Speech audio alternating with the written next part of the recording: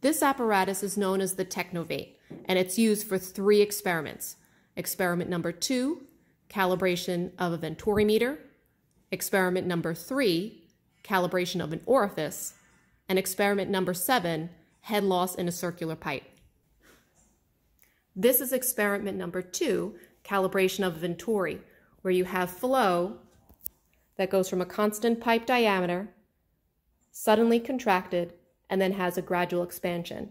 And from here, you measure the head loss difference between 0.1 and 0.2.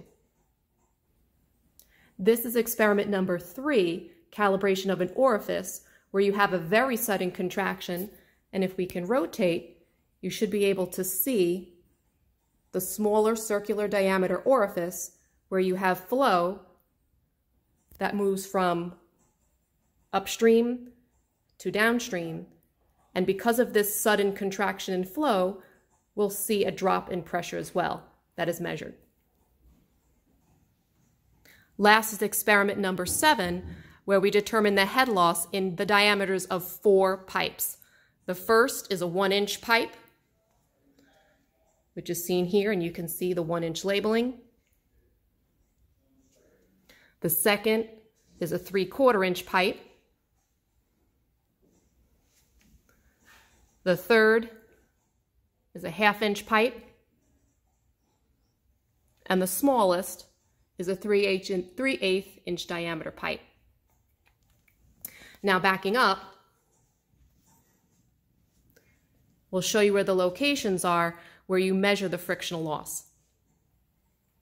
To measure the head loss in each pipe, we're going to have the tubing go from one end to the other, and that's a distance of 5 feet. So as you can see here, the tubing would start here, and we would measure what the head loss is over a 5-foot length of pipe to a point downstream.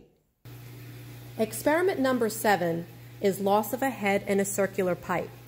And the purpose of this experiment is to determine the loss of head due to friction in the circular pipe.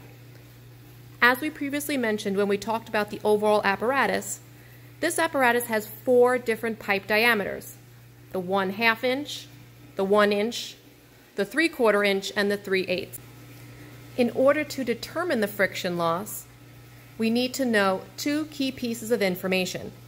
First, what is the flow through the pipe? And 2, what is the pressure drop between a point upstream of the pipe and downstream of the pipe? So for example, for the 1-inch pipe, this is our upstream location. If we move 5 feet, so our length of pipe is 5 feet, and our point 2 downstream is located here. In order to read the apparatus, we're going to do this for 6 flows for each of the 4 pipes. And for each flow, we're going to read the difference in the energy head elevation. So for the first, again, just to show you the pipes here, as we discussed before, there's a Venturi on this apparatus, and we've already calibrated it. So we know that for a pressure difference H, we can determine a calibrated Q. So if we follow the tubing, we can see that it's the first 2 elevations. So let me see if I can bring those towards you. Give me a second to find it. So the pressure distribution here is a -2 for H2 and a +12. So that would be a difference in H of 14.5 inches. Now to determine the friction loss, I'm going to back up here for just a minute. Again, this is our location upstream. So if we take our tubing and follow it, as you can see, we're here.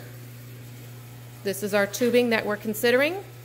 And then the opposite side, so downstream of the pipe, would be this tubing here. So let's read those values. Here we have a pressure differential. Again, here's our first, our H2. H2 is approximately 5.5. Then we're stabilizing here at about 11. So we're looking at a pressure difference of 5.5 inches.